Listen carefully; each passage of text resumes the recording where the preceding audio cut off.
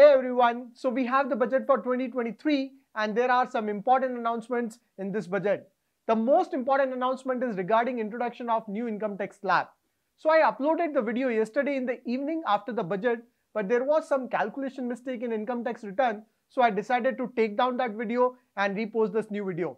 So we'll first look at the key headlines of that budget and then we'll spend time try to understand this new tax slab and whether this new tax slab is beneficial or not. By the way, after the budget, insurance stocks have almost nosedived.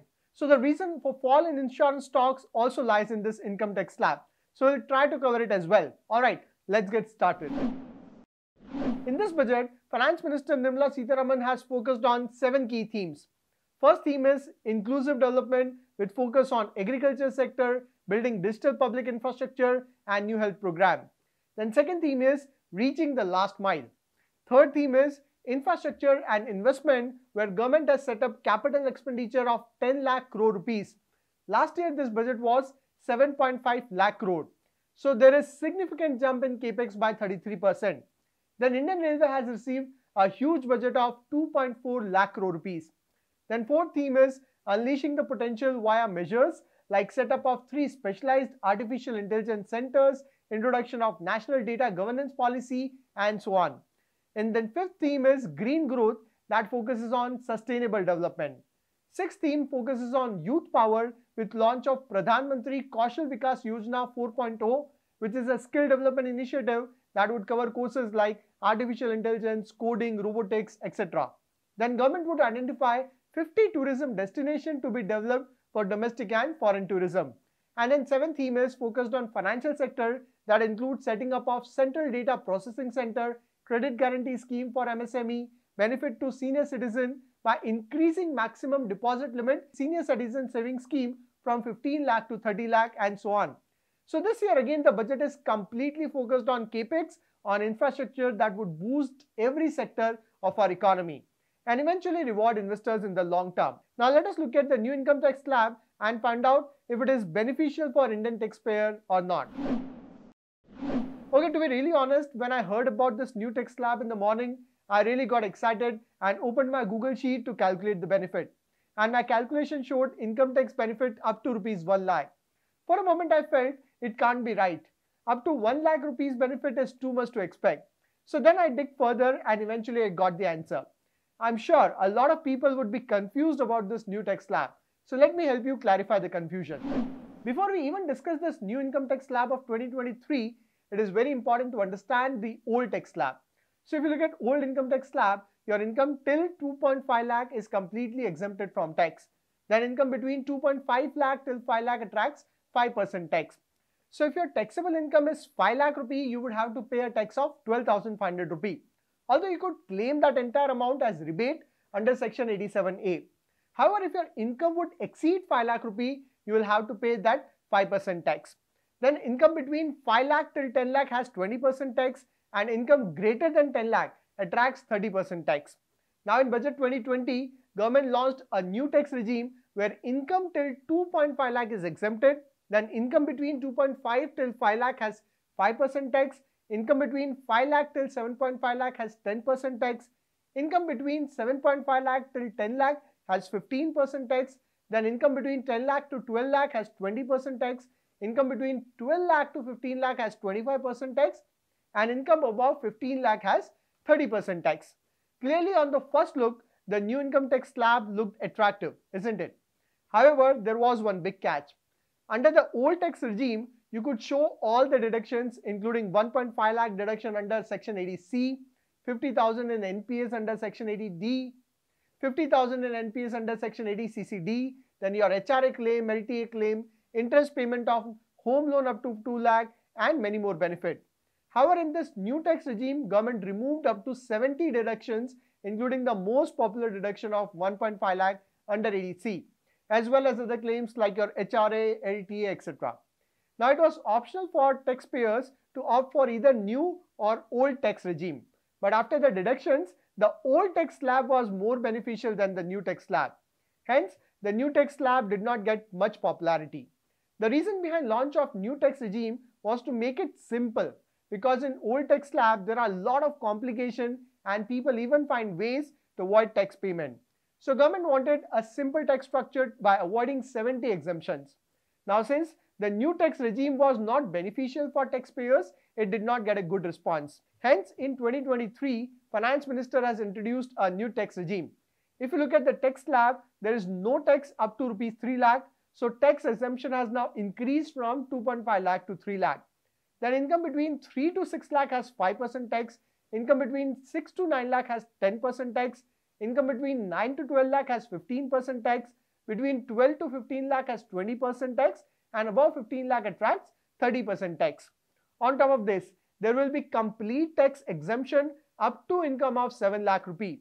Now this new tax slab is basically the updated tax slab from previously launched new tax regime. So initially I thought that this updated new tax slab is replacement of old tax slab. But it is actually the updation in the tax slab introduced in 2020 budget.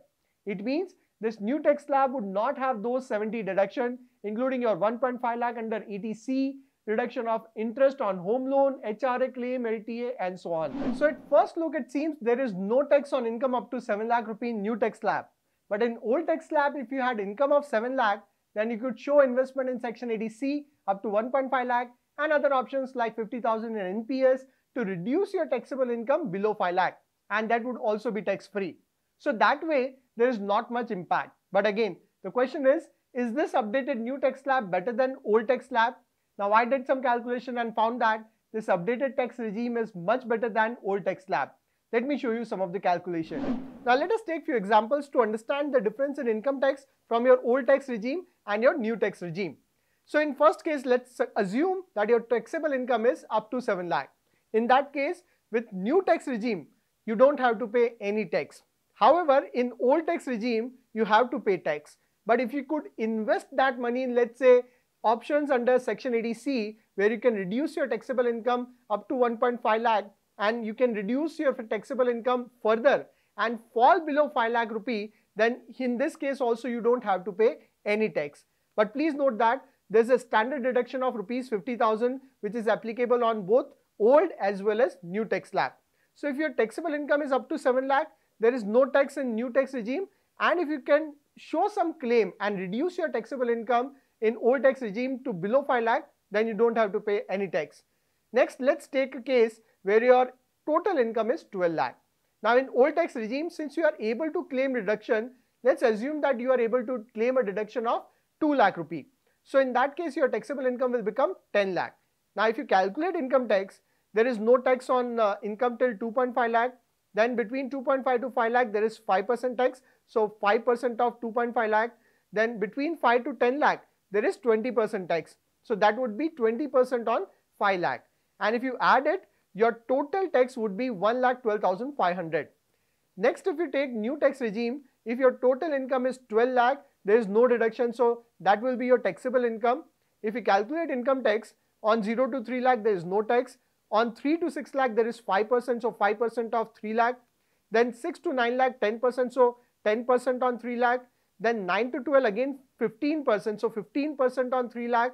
Then since your taxable income is here 12 lakh, so you don't have to pay any tax beyond that. Now if you add it, you will end up paying a total tax of 90,000. If you do a comparison, in old tax regime, in spite of showing deduction of 2 lakh rupee, you ended up paying a tax of 1.12 lakh. And here you ended up paying 90,000. So here clearly your new tax regime is much better. However, if you are able to increase your deduction, let's say by from 2.2 lakh, you could increase it to 2.5 lakh. In that case, you will end up paying lower tax here. So that would become 1,02,000. Still, your new tax regime is better. Now let's take another case where your taxable income is 15 lakh. So again here, let's assume that you are able to show deduction up to 2 lakh. In that case, your taxable income will become 13 lakh. And if you do the calculation, you will end up with a total tax of 2,02,500.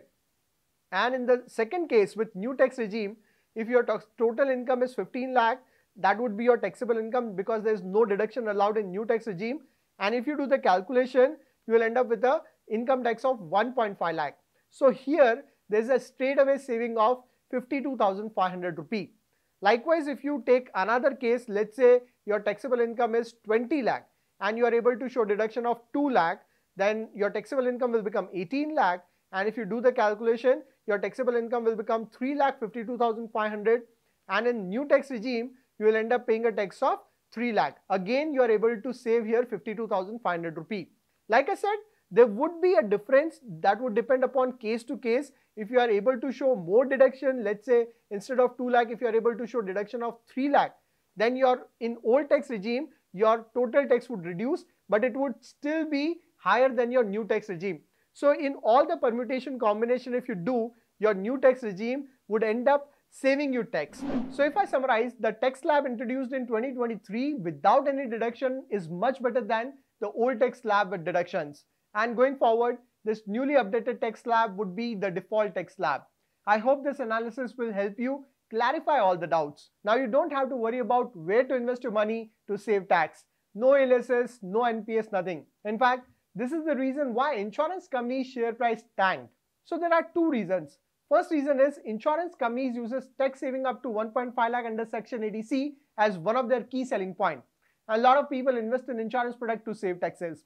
Now that in new tax slab you can't show income tax deduction, clearly the insurance products will lose its advantage. Second, Finance Minister is proposed to remove tax-free status on returns from insurance product with premium more than 5 lakh rupee. Now this was again one of the key selling points from insurance companies. After this, the traditional endowment and money back plans would lose their importance. Although very few people pay a premium of more than 5 lakh on insurance, but this clearly created negative environment and resulted in fall in insurance company share price.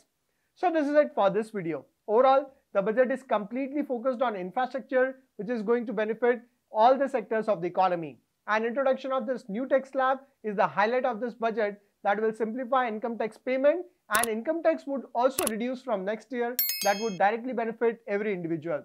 Now tell me, what is your view on this budget? And let me know if you want me to discuss any specific topic in my coming videos.